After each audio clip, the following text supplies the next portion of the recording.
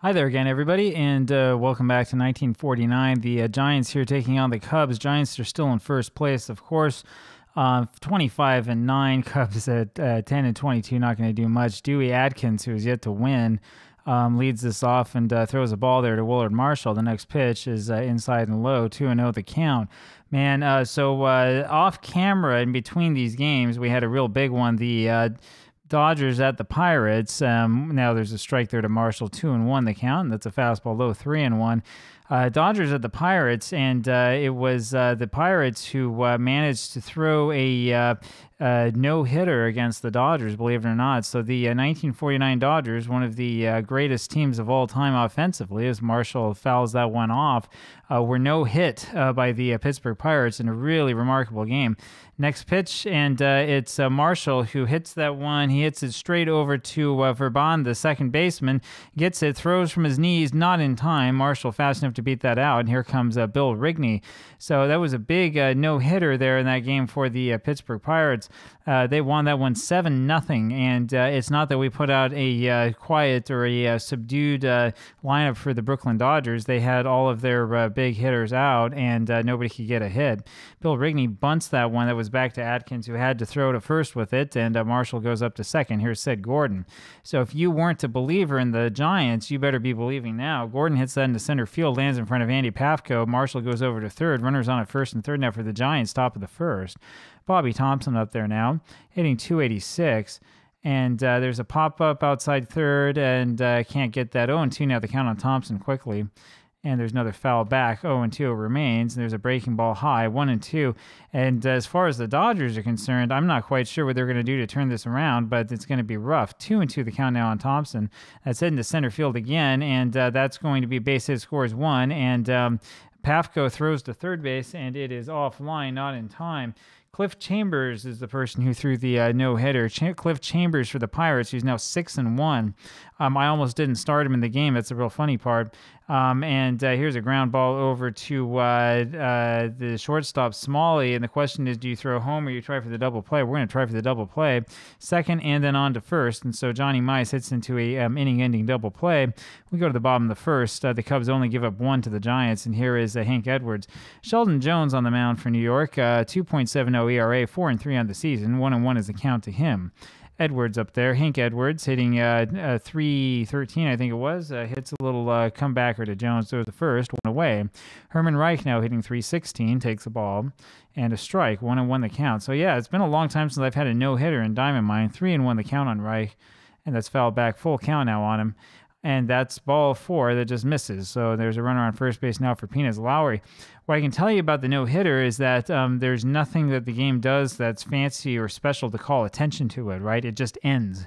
There's nothing about he's throwing a special one or anything like that. None of that stuff came up at all in the play-by-play. Lowry takes a ball, and there's another one in the dirt, 2-0 the count. A little ground ball up the middle. Wrigely has it, steps on second base, throws over to first for the double play, and we go to the top of the second. It's Whitey Lockman here for the Giants.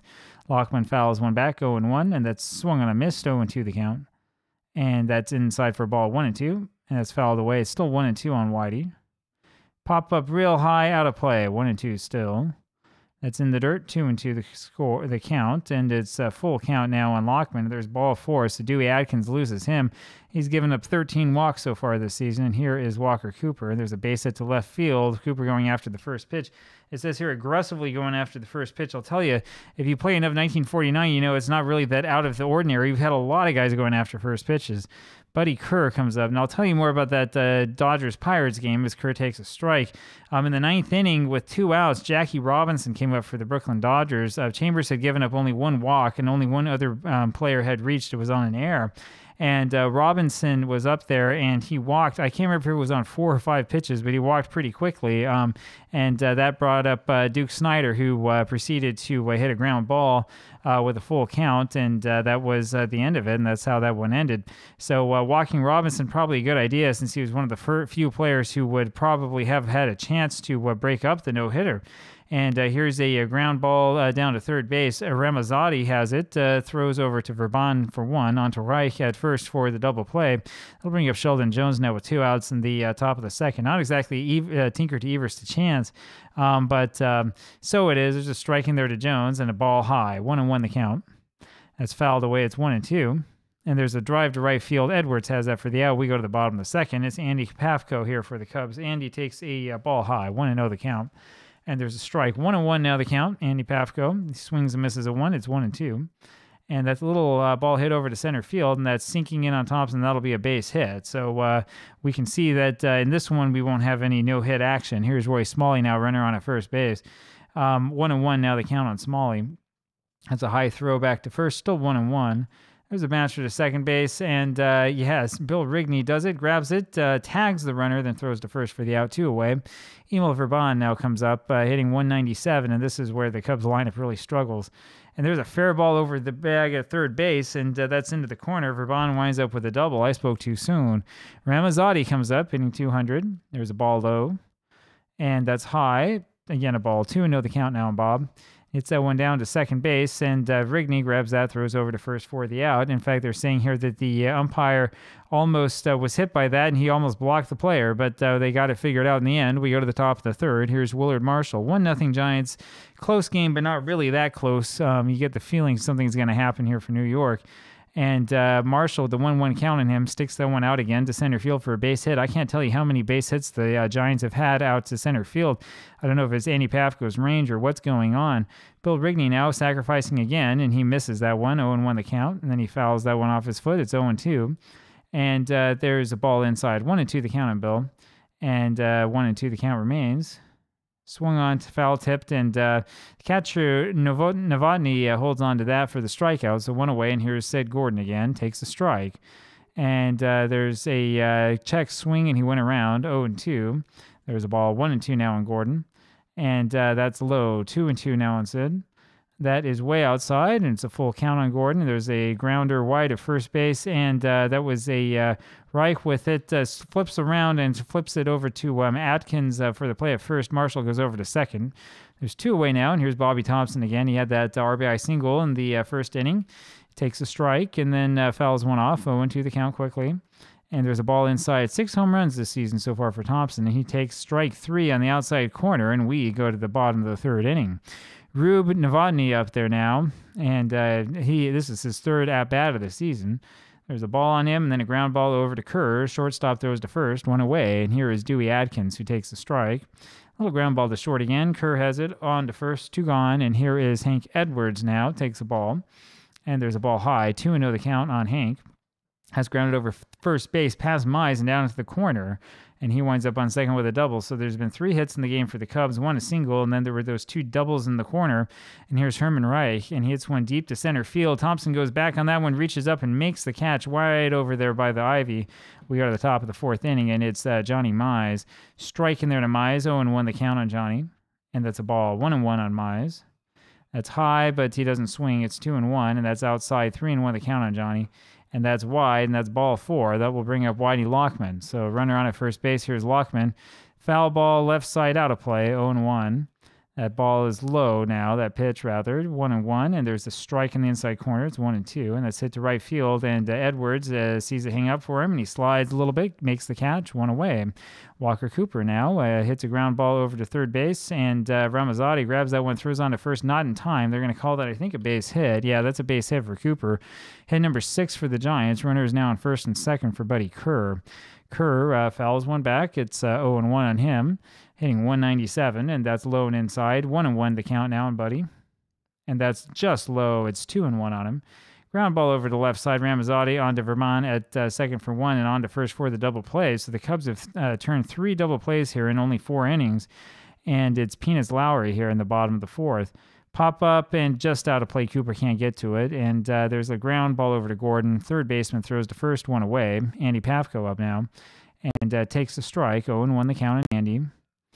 And there's one hit over to down the left field line, and it gets past Lockman, and it's into that corner again for a double. So another double here for the Cubs. They've been doubling all over the park, and that brings up Roy Smalley with Pafko on at second base. Only 1 out. There's a strike in there quickly to Smalley, 0-1 the count, and he swings and misses at the next one. It's 0-2. Outside for a ball, 1-2 the count now on Roy. There's a little small roller, slow roller. Wrigely has it, throws over to first for the out. Pafko moves up, 2 outs, and here's Emil Verban. Verban already with a double in this one, 1-for-1. Takes another ball, 2-0 the count, and there's the strike. It's 2-1 now on Verban. That's on the outside corner for a strike. It's 2-2, and there's a fly ball over to left field. Lockman has that for the out, and we go to the top of the 5th inning. Pretty fast-moving ball game here. Sheldon Jones, the pitcher for the Giants, comes up, and quickly has 2 strikes on him from Dewey Atkins. 0-2 the count. That just misses 1-2. And that's on the inside corner for strike 3. Third strikeout of the game, number 8 of the season for Atkins. And here's Willard Marshall, and he takes a ball. And there's a pop-up. Ramazzotti has that one. Third baseman grabs it for the out. 2 away. Bill Wrigely comes up, and he takes a ball inside, 1-0. There's a foul ball. It's 1-1 now in Wrigely. Ground ball left side. Ramazzotti has it, throws to first. We go to the bottom of the 5th. And there's a strike right away from Jones to Ramazzotti, and then he hits one to center field. Thompson has that for the first out, 1 away. Rube Novotny up there takes the ball high, 1-0. It's fouled back, 1-1. Novotny no hits so far this season. 2-1 is the count on him, and that's chased low, 2-2. And there's a ground ball right side. As soon as I said it, he got it. Base hit for Novotny as that gets through into right field. And he's the runner on at first base here for Dewey Atkins. There's a throw to first. Novotny's slow. We're not doing anything with him. There's a ball high to Atkins. He hits one to center field. Thompson runs back, grabs it for the out, 2 away. Hank Edwards now takes the ball. 1-0 the count on him, 2 away. And that one gets away from the catcher, Cooper. That's going to be a wild pitch on Jones. And Novotny able to make it just barely to second base as he's chugging as hard as he can. And one catcher can't throw out the other, and so the Giants will walk Edwards. That brings up Herman Reich with runners on first and second and 2 outs, bottom of the 5th. Reich takes a ball and then hits one deep over to left field, but not deep enough. Lockman, the left fielder, is there for the out. We go to the top of the 6th. Sid Gordon up there for the Giants, and, late May game in Chicago, you think the wind might be blowing out. Not today. 1-2 the count on Gordon. 2-2 now on him. And there's a ball low, 3-2 on Gordon, full count, and that's up and in, and that's walk number 3 given up by Atkins, and that'll bring up Bobby Thompson. Not the way you want to start that off here for Atkins. 1-1 the count quickly on Thompson, and there's strike 2, hits the corner, 1-2. There's a ball, 2-2 the count on Bobby. It's low and outside, full count now on Bobby, and that's popped up right side. Reich goes over and grabs that. Herman's got it, 1 away, and here's Johnny Mize.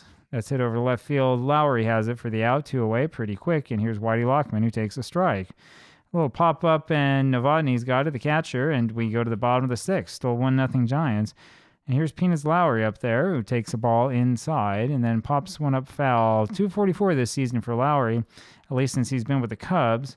I'm sorry, he started the season with the Cubs, right? It gets confusing to me. Hits that one down to the, was that the left side? Yes, down the left field line. And that's going to be a double past Gordon. Lockman finally goes over and gets it, and that'll bring up Andy Pafko. So no outs here in the bottom of the 6th. And we really need to have Pafko swing away. I was thinking about maybe bunting, but I don't think he's good at that. There's a ball to Pafko and another one inside. 2-0 the count. Hitter's delight, and that's popped up out of play. Gordon going after it, but it's too deep. That one's fouled back to the swing, to the screen, and 2-2 the count, and that was inside. And Jones missed the target, but Pafko chased anyway, a little bit nervous. And Pafko had been 2 for 2, now 2 for 3 today. 1 away, and here's Roy Smalley. Pops up the first pitch. Mize runs after that one, dives just out of reach. 0-1 the count, 1-1 on Smalley. On the outside corner, 1-2. Ground ball to Wrigely, and that's under his glove. That's going to be a base hit, and Thompson has it, and here comes Lowry home, and he scores the tying run. 1-1 now the score, with Smalley on at first. Emil Verban up now. Cubs trying to make something happen. That's a ball to him. Throw to first, nothing doing. 1-0 the count, and there's a ground ball up the box for a base hit, and that goes right past Jones. And neither of those, neither the shortstop nor the second baseman can get to it. We're going to hold Smalley on at second. And here comes Bob Ramazzotti. And now the question is, do you bunt with him to get to Novotny? Maybe we will try that, actually. Let's see what happens. And Ramazzotti bunts one foul, 0-1. That's up and in, 1-1 now, the count on Bob. It's inside, 2-1. That's bunted finally towards the mound, and Jones has it, goes over to Wrigely covering at first. Both runners move up. Runners on at second and third now with 2 outs for Rube Novotny, who is now 1 for 4 this season. There's a ball inside to Rube and another one high, 2-0.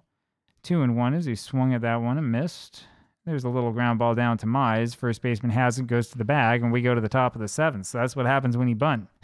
Walker Cooper comes up. Walker Cooper up leading off top of the 7th, takes the strike and then a ball. And that's foul back, 1-2. Fly ball right field. Edwards has that for the out, 1 away. And here's Buddy Kerr. Takes a curve high and fouls one back, 1-1 on Buddy. And that's popped up. Shallow right center. Pafko, center fielder, has that, 2 away. Sheldon Jones now. There's a breaking ball in tight on him. And there's a swing and a miss at a pitch that's low, 1-1, and there's another fly ball over to center field. Pafko's got that for the out. We go to the bottom of the 7th inning. Good game here between the first place and last place teams. Dewey Atkins now the hitter here for the Cubs, and he quickly has a 2-0 count on him and swings and misses a 1-2-1. Ground ball left side. Kerr has that one on to first for the out, 1 gone. Hank Edwards. Edwards up, 1 away, takes the ball. Hits that to left field, and that drops in front of Lockman. So that's another hit for the Cubs. They have 9 today. Herman Reich up there now. And takes the strike, 0-1. There's another strike on him, 0-2 the count. Keep throwing over to first. We're not doing anything. And, oh, man, good heavens. That's a flare over to center field. Actually, Wrigely goes over and grabs that one. Excellent catch by him, and he throws to first base and gets the double play.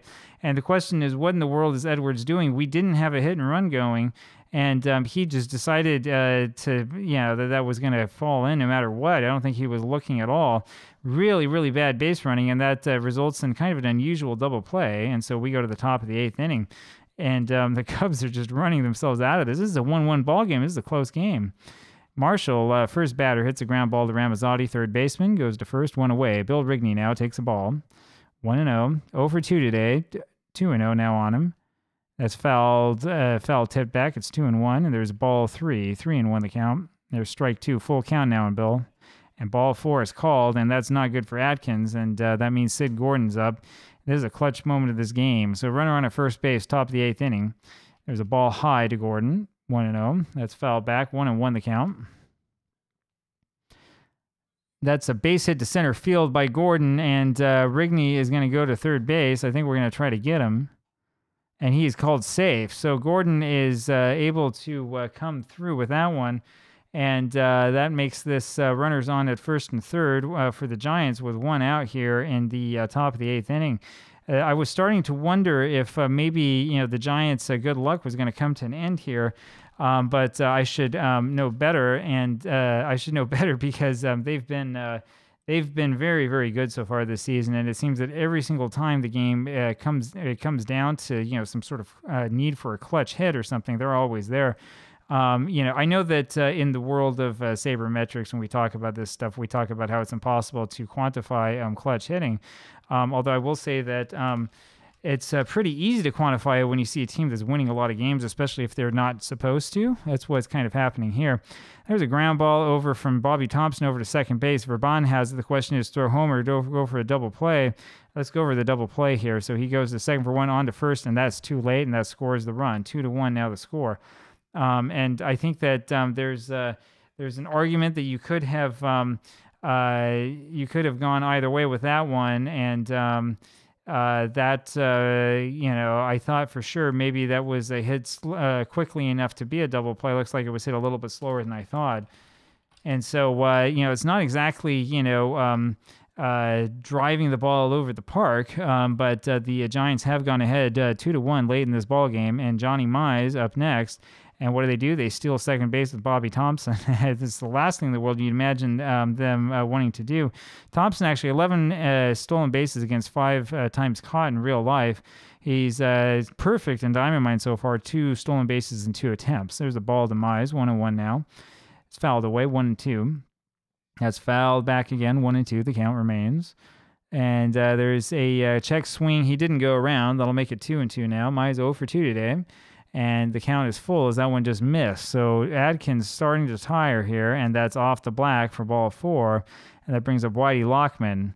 And the question now is, do we stick with Dewey or do we? I think we're going to take Adkins out because he's really, really starting to struggle, and you can just see it in the play-by-play.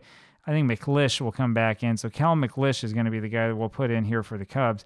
We'll have him batting that number 9 hole. Runners on a first and second, 2 outs, top of the 8th, and the first thing that McLish does is he comes and uncorks a wild pitch. That pitch was off of Novotny's glove, went all the way back to the backstop. That was way outside, and I do think that they're right to charge that to the pitcher. So McLish comes in, throws a wild pitch right off the bat. Runners now on second and third for the Giants, and there's a ball down and in, 2-0 on Whitey Lockman, and there's a strike in their breaking ball, 2-1. Ground ball into the hole. Smalley has it, throws to first for the out, and we go to the bottom of the 8th. The Giants, or the Cubs, able to weather that storm, sort of. 2-1 Giants, and here's Peanuts Lowry. Lowry 1 for 3, and he hits a little ground ball past Jones, the pitcher. It eludes him barely, and that ends up being a base hit. And I'm not sure how that was a base hit or where that one went, but it gets by the pitcher. So interesting play-by-play there. And that means Lowry now is the runner on at first base. Here's Andy Pafko with 1 on. We'll do some hit and run. Let's see what happens here. Ground ball over to shortstop, and they throw over to first base to take care of Pafko. It's going to be Kerr who fielded that one and threw to first. So runner on at second base quickly for the Cubs here after only 2 pitches in the bottom of the 8th inning. And Pafko does his job and gets the hit and run ground ball. Roy Smalley up now, and there's 2 chances for the Cubs to tie it. Smalley chases one low, 0-1. That's outside, 1-1 on Roy. 1-2 as he swung on and missed again. That's upstairs, 2-2. That's outside, full count now on Roy. And he swings and misses to that one, and he strikes out. So second strikeout here for Sheldon Jones. That'll bring up Emil Verban. Runner still on second base, and Verban promptly hits one over to left center field. Bobby Thompson goes back and gets it. So you had one of those 4 hitters for the Cubs who tried to do something with it by working the count. Everybody else's first ball swinging. We have Walker Cooper here, top of the 9th. Cooper takes a strike and a ball, 1-1. Sliders wide, 2-1. Ground ball to first base. Reich beats Cooper to the bag, 1 away. Buddy Kerr takes a strike and hits a little fly ball left field. Lowry comes in on that one, dives for it, and makes the shoestring catch. 2 gone. Here's Sheldon Jones. He stays in the game. Takes a strike, 0-1. Breaking ball is wide, 1-1. Another ground ball to Reich at first, and he flips over to McLish, covering at the bag. We go to the bottom of the 9th. It'll be Bob Ramazzotti. We got to have somebody we can hit for these guys. I mean, this is a pretty pathetic looking bunch, I would say.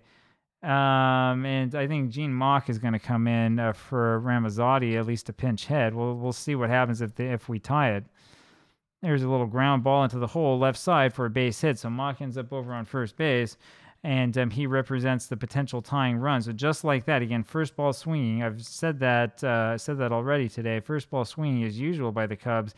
This time it results in a base hit by Gene Mock. Runner on at first is Mock, and the question is, do you take out Novotny or do you have him bunt? He can't even bunt that well, so we'll take him out. We're going to put in Smokey Burgess, who's going to end up being the catcher here. So Burgess comes in. He also can't bunt that well, but that's the Cubs for you. Takes the ball inside, 1-0. Throw to first, nothing doing, 1-0 the count. That's high, 2-0. On the inside corner, it's 2-1 in Smokey. And there's a pop-up third base line out of play, 2-2. That's popped up left side, and Kerr has that. The shortstop, 1 away. Here's Cal McLish.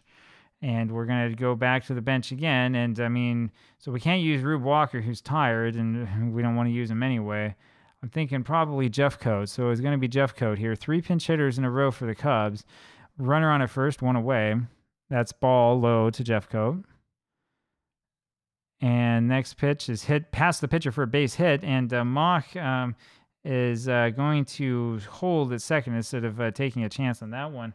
We don't want to get him thrown out. So runners on first and second now, and here comes Edwards once again. Edwards is 2 for 3 today, and this is a real chance for the Cubs. So the Cubs have a chance to really make something happen here. Bottom of the 9th inning, runners on a first and second, 1 out. Both runners fairly quick. We'll have Edwards swing away first, and that's popped up in the air to center field. Kerr has that for the outs. The shortstop, so 2 gone. And here's Herman Reich, 2 away. He's 0 for 3. and that's a bouncer down the first base line. Mize has that and runs to first base, beats him to the bag for the out. So the Giants stay in first place. They're still 3.5 on top of the Pirates, who have no-hit the competition. It's still not good enough to move up in the standings. And the Cubs are the Cubs. This is the real Cubs, man. Good heavens. 2-1 the final score. Cubs out hit the Giants 12-7, but it's it doesn't matter in the end, does it? Final score again, 2-1 Giants. We'll talk to you again tomorrow. Bye.